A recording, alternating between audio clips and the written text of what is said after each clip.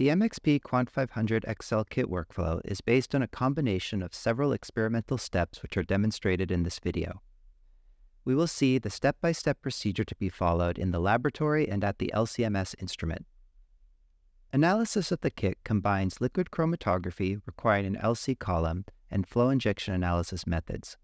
The kit can be used in a variety of application areas such as biomarker discovery, disease phenotyping, clinical research, pharmaceutical R&D, nutritional analysis, or environmental effects.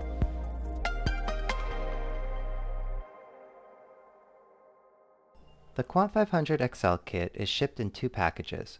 Components which require continuous cooling are shipped on dry ice. Other components are shipped at ambient temperature. Keep the Quant 500 and XL kit plates in the plastic bags which are sealed under nitrogen until use. Wear cryo gloves while handling the contents of the box. Open the box carefully and remove the boxes from the dry ice.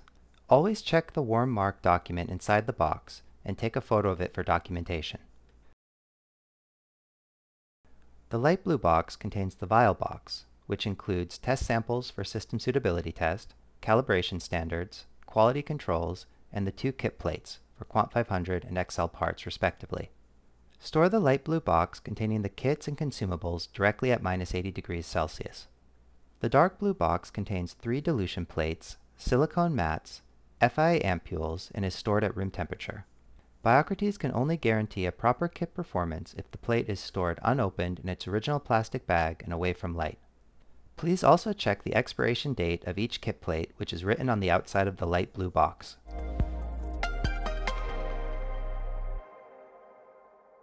Rinse all solvent bottles before use with at least water, isopropanol, methanol, and finally the main component of the solvent.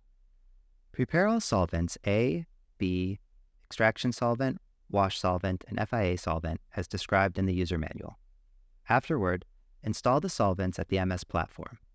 Before starting with the kit, make sure that you have received an appropriate column as specified in the kit requirements document.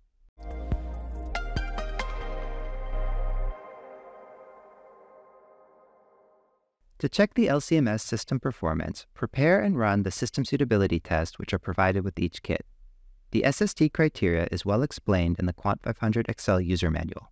We recommend to perform first the FIA and FIA XL system suitability test, followed by the LC system suitability test. If the system suitability test fails, do not start with the kit preparation. Please contact Biocrates support team at support@biocrates.com.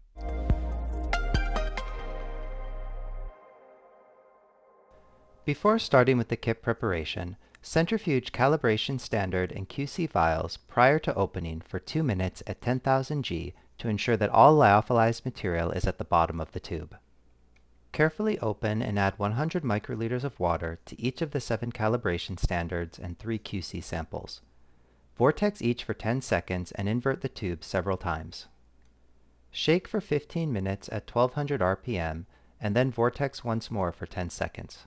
Gently tap the tubes on the table or briefly centrifuge for a few seconds to make sure that all of the solution is at the bottom of the tube. If working with plasma samples, vortex them for 10 seconds after thawing. Before pipetting any samples, please mind the respective labels on the Q500 and XL plates. Both plates can be prepared in parallel following the same layout for each. Pipette 10 microliters of PBS0 sample, calibration standards, quality controls, and study samples on both Q500 and XL plates according to the plate layout that was generated in WebIDQ. While pipetting, ensure that all of the sample is loaded directly onto the filter spot in the center of each well. You can gently touch each of the filter spots with the tip of the pipette to ensure good transfer of sample.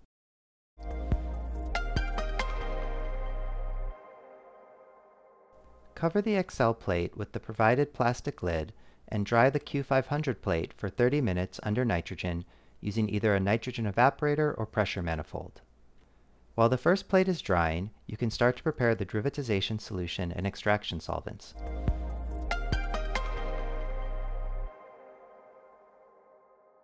In a laboratory fume hood, prepare the premix for derivatization using the provided plastic tube. Add 1900 microliters of ethanol, water, and pyridine. Close the tube and vortex briefly to mix. To create the derivatization solution, Shortly before the completion of the first drying step, add 300 microliters of phenyl isothiocyanate to the derivatization premix and vortex rigorously for at least 10 seconds until the solution becomes clear.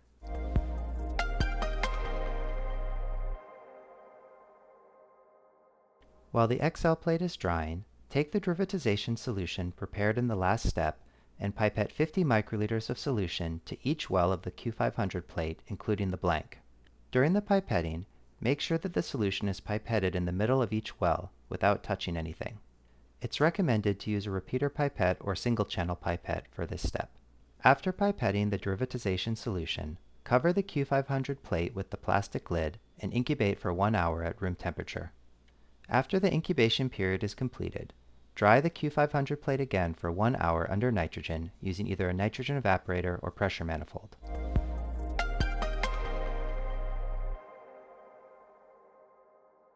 Add 300 microliters of extraction solvent to each well of both the Q500 and XL plates.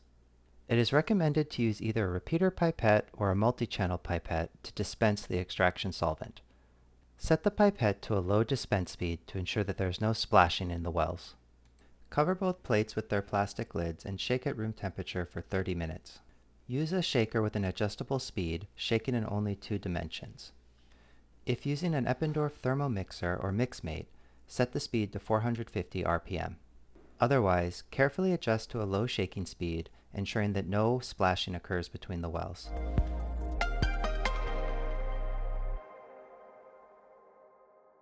Centrifuge both plates for 2 minutes at 500 G. Ensure that the centrifuge is balanced. If using a pressure manifold, see the document entitled Instructions Using Pressure Manifolds for 96 Well Plates with Biocrates Kits, which is located in the Kit Files Instructions folder. After the elution step is completed, check that the solvent has eluted evenly across all wells. If it's observed that some wells have more extraction solvent in them than others, repeat the elution process once more.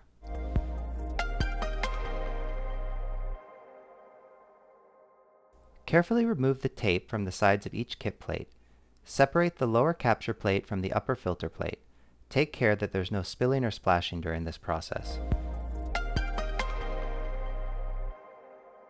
For the dilution step, 3 empty 96 well plates provided with the kit will be used. Please mind the respective labels Q500 LC dilution, Q500 FIA dilution, and XL FIA dilution. For the Q500 plate, the extracts has to be split for LC and FIA parts respectively. For the LC part, open the empty 96 well plate labeled Q500 LC dilution plate and place it next to the Q500 capture plate.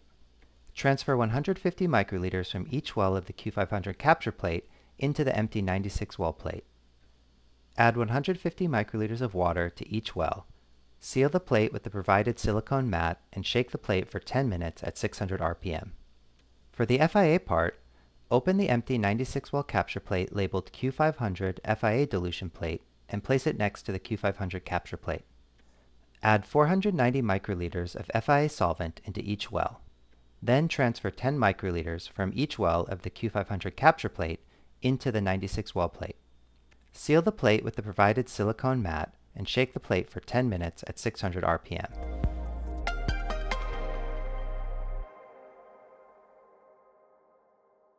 Install the solvents at the MS platform. The MxP Quant 500 XL kit column system is included in the starter package, and before starting with the LC system suitability test, install the column in the column oven. Please note the direction of the flow marked on the column.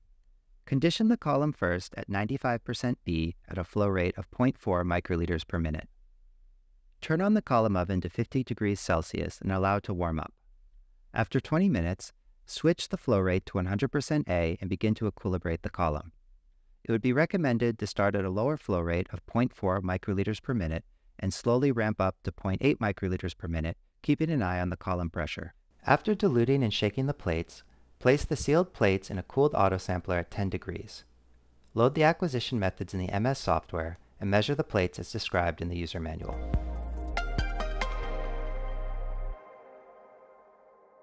Before starting with the kit preparation, prepare and install all mobile phases and wash solvents. Purge the solvent lines, then install and condition the MxP Quant 500 column system. Prepare the LC, FIA, and XL test samples and blanks and run with their respective acquisition methods. If this is the first time kit setup, run the LC test samples using wider MRM collection windows to determine metabolite retention times. Then update these times in the final acquisition methods. Evaluate the performance of all the test samples and then perform troubleshooting if required. To begin the plate sample preparation, first generate a plate layout and work list in WebIDQ. Prepare calibration standards, QCs, and zero samples, and then thaw the study samples. Once all the samples are ready, pipette the zero, calibration standards, QCs, and the rest of your study samples according to the plate layout that you generated in WebIDQ. Following along with the instructions in the user manual, perform the derivatization, extraction, and finally the sample dilution to prepare the samples for LCMS analysis. To start the LCMS analysis, first import your work list into the MS Vendor software as a sample list or batch file. Run the LC part of the kit first, check the performance, and then set up the LCMS system for the FIA and FIA-XL analysis.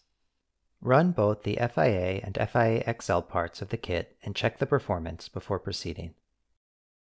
Quantify all the LC, FIA, and FIA-XL data by importing the raw data files directly into WebIDQ.